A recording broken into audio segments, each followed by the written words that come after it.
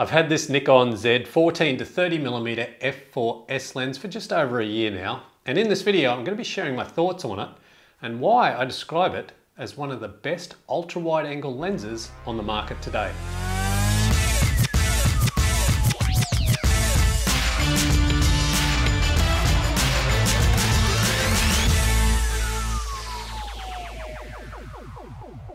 When I bought my Nikon Z7 camera, it was actually this lens that I bought first instead of one of the 24-70mm traditional lenses.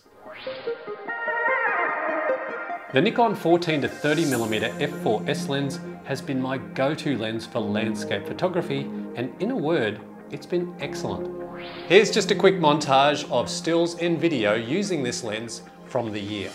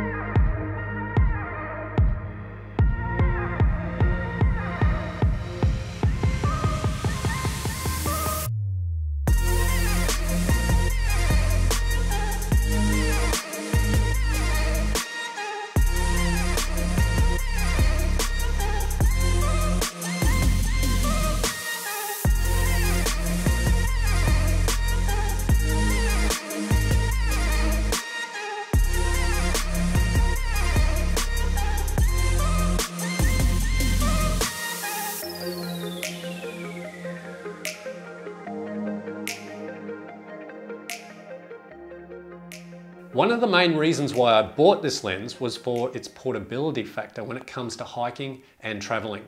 It weighs in at just 485 grams, has an 82mm filter thread, and has a diverse focal range from a wide 14mm to 30mm.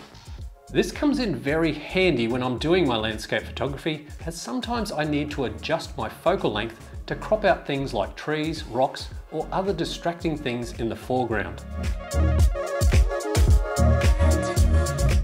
Now there's the superb Nikon 14-24mm f2.8S lens to consider, but it's larger, heavier, has a kind of an odd filter size of 112mm, and costs approximately 2 times more than the 14-30mm.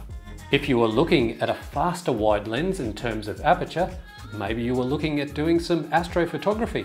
My preference would be to buy this 14-30mm f4S lens along with the super sharp Nikon Z 20mm f1.8S wide-angle prime lens. Even after buying both lenses instead of the 14-24mm f2.8S lens, I would have saved myself approximately $500. Now that's a lot of pizzas.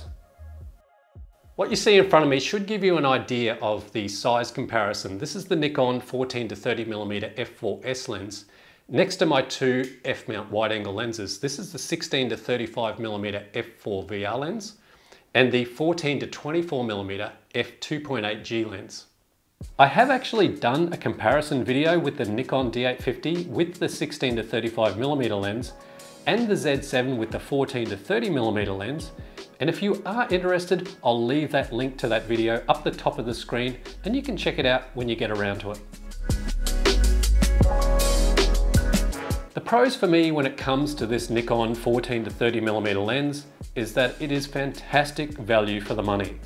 It's sharp, lightweight, compact for traveling, and importantly has a common 82mm filter thread, so I can use my screw-in or magnetic filters while doing landscape photography. The cons, well, look, honestly, there's not many. I'm only being very picky here, I think. The lens hood, I notice, feels a little bit cheap and nasty. The one thing you have to remember is that this lens extends in and out while adjusting focal length. It's not an internal zoom lens, which in more harsh outdoor conditions does make it susceptible to elements like dust getting inside the lens. And a little side note here, the more expensive 14-24mm f2.8S lens has an internal zoom, making it a little bit more weather resistant.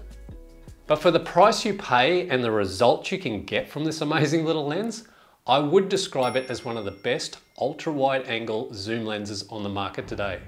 Well guys, thank you so much for watching. I hope you enjoyed the review. Never stop creating, and I'll see you next time.